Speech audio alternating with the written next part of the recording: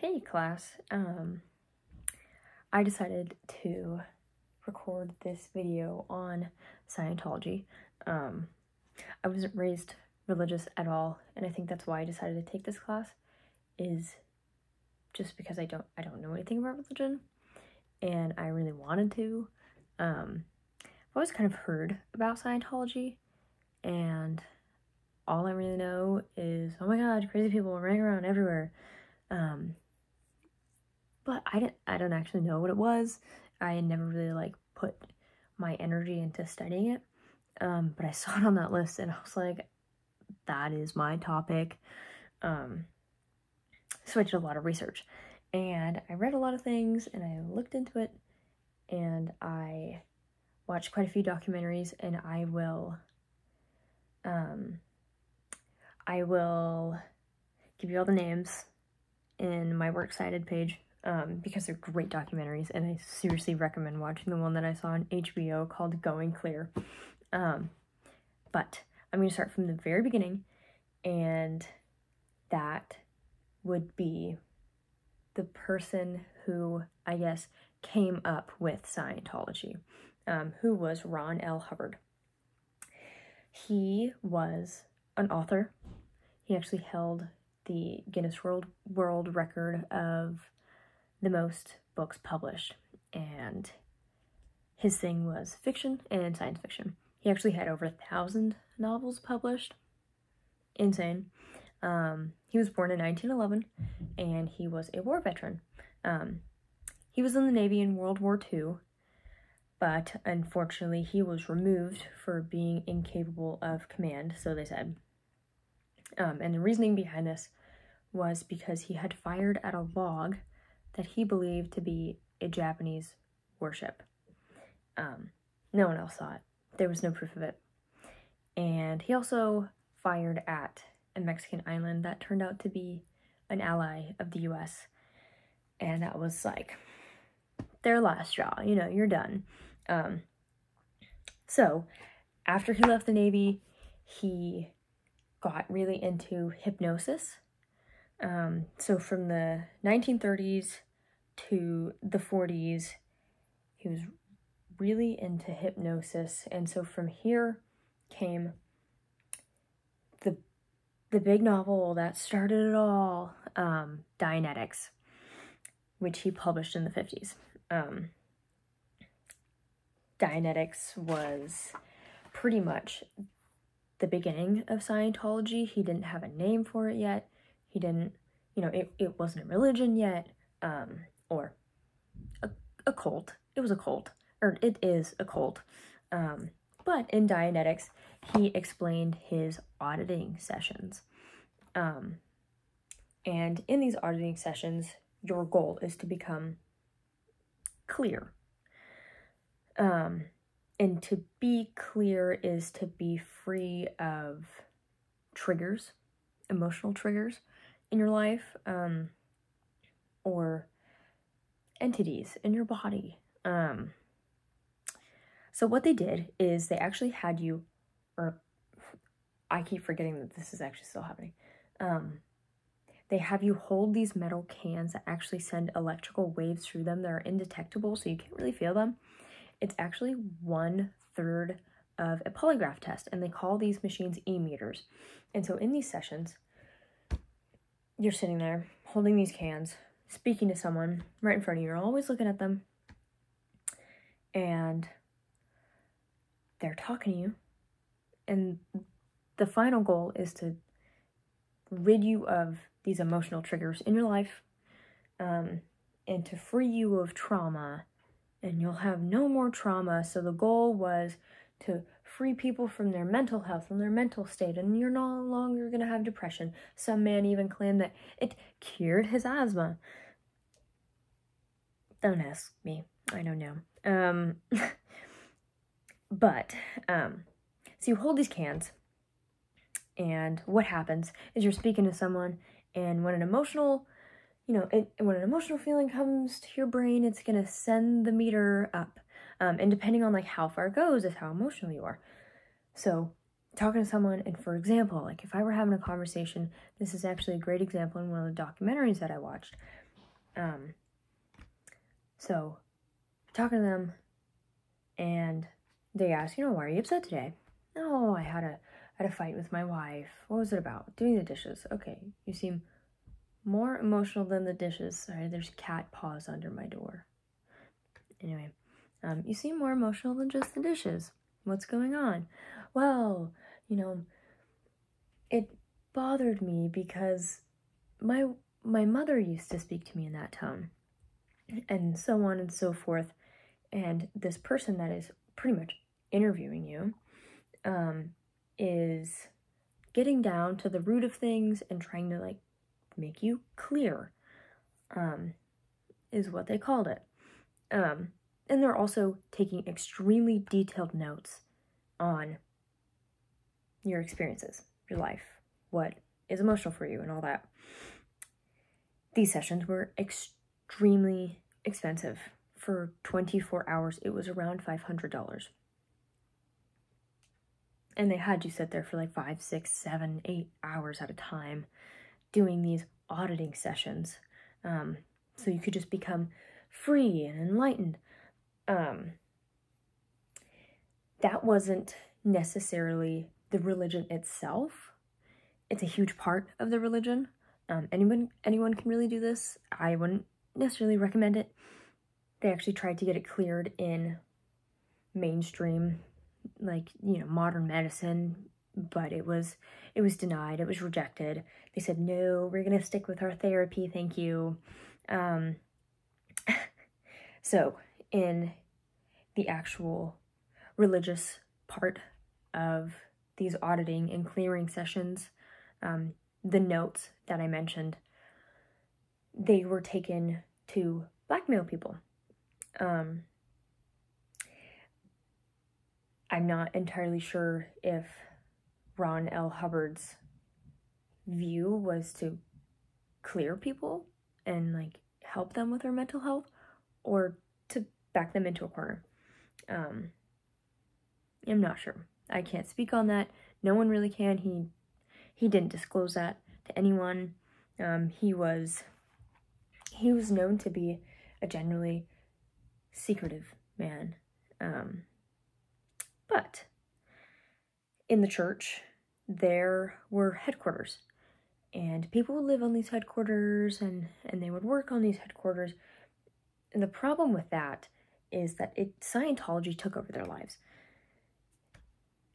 or takes over people's lives. The jobs that these people were working paid extremely poorly. They were making, a woman said that her son was making $30 a week, which is just atrocious, especially because these auditing sessions were so expensive, but they were absolutely necessary because they needed something to blackmail you with. These people were also mandated reporters to the church. So if anyone was speaking poorly, they were to be reported and they were to be punished. The punishments were horrendous. In the later years of Scientology, they were physical, they were abusive, they were very violent.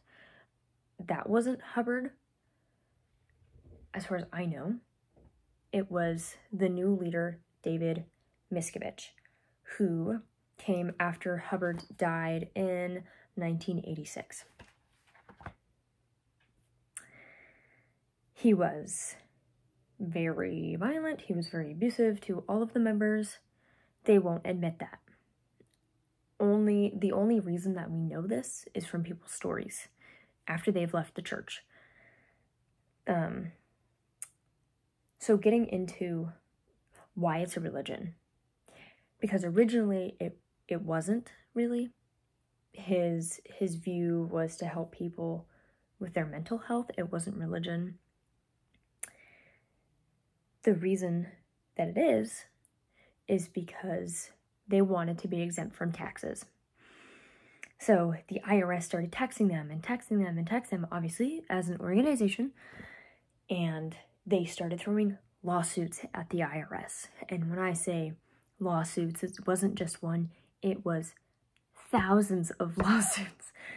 And it wasn't just the IRS either. It was individual members at the IRS. How they did that, I don't know, because they had such a huge following that they had, I think the number was over 2,500 lawsuits filed. So the IRS threw their hands up and said, okay, you're a church, you're a religion, whatever, that's fine, you're exempt from taxes. And there was a huge uproar and celebration, blah, blah, blah. Wow. So, with the violence and abuse in David Miscavige, there were celebrities. And I'm sure many people have heard of these celebrities, like John Travolta, Tom Cruise. Tom Cruise was a huge, like, joystick for them, really. Like, he was a toy. He was pretty much recruiting other people, because he was a huge celebrity. People loved him and all that. But getting into the actual religion and the actual beliefs, this comes so late in the video because it actually comes very late in people's enrollment in Scientology. You actually learn about these things after you go through many auditing sessions and spend thousands of dollars. So what you're doing is climbing the ladder, or what they call the bridge. And you are trying to clear your soul with these auditing sessions. They actually call the soul the Thetan. They believe it is immortal and that you feel current and past life traumas. Because you're immortal, you're being reincarnated constantly and over and over and over again, and you feel all of those traumas, which is why they have hours upon hours of these auditing sessions, because you have so many lives of trauma. And you need to be clear from that to become a supreme being. And once you become that godlike being, you're capable of anything at all. And you just don't know it yet. You simply don't know. So, climbing the ladder, people have said, from being former members of the church, that to get past the first level, it's going to cost you at least $2,700 and $500. No, $2,750. Sorry. Long day at work. And to get to the highest level is over $100,000. Can you imagine that when you're being paid $30 a week? I can't. And the reason why there were so many celebrities in Scientology, or there are, is because they can afford that. Not many people can. And the reason why they're so high up in Scientology is because they can afford that. It's just a big old scheme. I'm not gonna lie to you. Really, they just want your money. They don't want to pay taxes. They want to abuse you and use you and just keep growing. It's a cult. That's kind of like by the book definition right there. But once you climb the ladder, and I believe it's level 3 that you get to, which is past $100,000 mark. You're there. It's extremely hard to get there. And what they started doing was, before you got there, you have to be clear. And people in the church will say, you are clear, but a lot of them are not clear. So you have to go back down at your expense. What? No. I'm not entirely sure why people didn't know or understand or see why they weren't a cult. But that is just from an outsider's perspective. A lot of people say that they felt like they were brainwashed. One man who had been in the church for 12 years said that he felt like he was diminished to a being that big and put behind his eyeballs and was watching himself do this for 12 years because it wasn't actually him. People say that they watched their loved ones become a glazed over person of themselves. They're not really them. You can see the dead look in their eyes, and it's just not pretty. This organization is, or church, I guess, if you want to call it that. I don't, but is really horrible. So once you get to that third level, then you get this scripture and this text that was written by Hubbard himself. And it's explaining all this crazy stuff that makes no sense, which is why you're obviously not going to be given it right when you enter the church, because you're going to say, hell no, that's not, that's insane, I'm out. So once you are perfectly brainwashed and dead inside, you're given the scripture, and a lot of people believe it. So what you're told is that Xenu, billions and billions of years ago, Xenu was this alien. He was an alien who lived on some outer planet somewhere, and he had a bunch of people. And what he did was he came to planet Earth and dropped all of those people in volcanoes.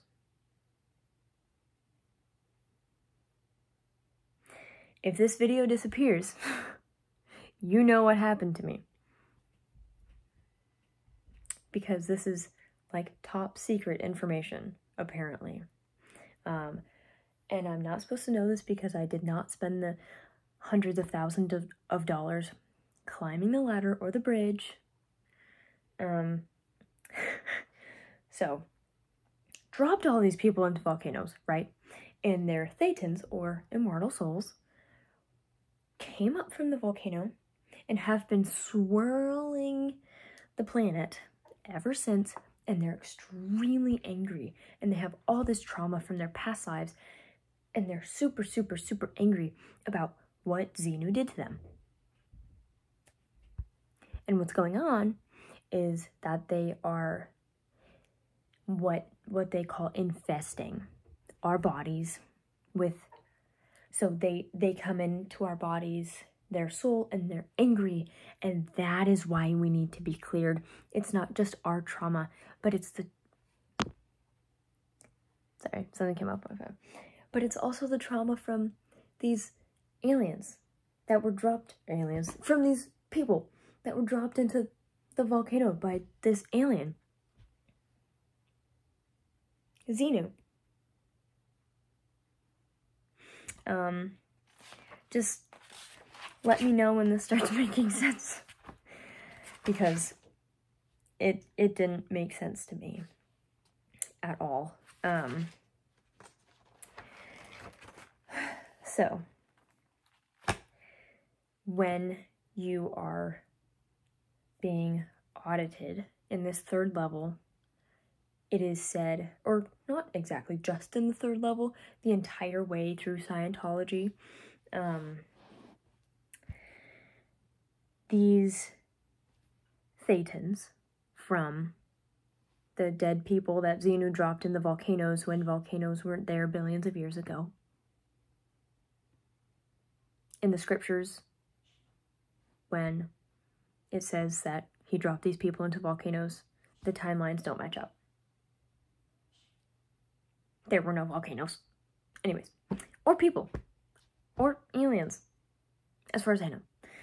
But it is said that these thetans that infest our bodies can make us extremely ill, physically ill, and they can make us overcome with emotion, not just ours, but theirs as well. And I believe that by them saying that, oh, it's these thetans that are making you ill, it's their excuse for getting you sick, making you sick. A woman was being punished, and she was brought to this facility where she had to work and scrub toilets with a toothbrush while pregnant. Her child was being taken care of on one of these sites, and the child was so sick that she had to escape. That was her last straw. She knew that she could handle it herself, but she didn't want to put her child through that. So she was done. There are so many incredible stories out there. And it's all like free access. But I think that is the end of my spiel. There aren't necessarily many. They don't really have a god. Their being is Xenu, and he's evil. I guess their godlike figure is Hubbard and David. They have leaders, they don't have gods. But their being that they can't see, that's supernatural, is Xenu. Even though he's an alien. And I guess their supernatural being is thetans. But that's really just your soul. Yeah. That is the end of my lecture. Don't get into Scientology, no matter what anyone tells you. If you're having a hard time, seek out therapy, seek out help. Just don't go get audited or cleared. That would be bad. I was actually just talking to my coworker about it, and I explained auditing, and she goes, I feel like that would be very helpful. And I said, you have no idea, sister. But yeah, I will post my works cited page probably after this. I might make 2 posts. I don't know how to put them together, but I hope this week was well for you all. Anyways, that is the end of my video. Goodbye.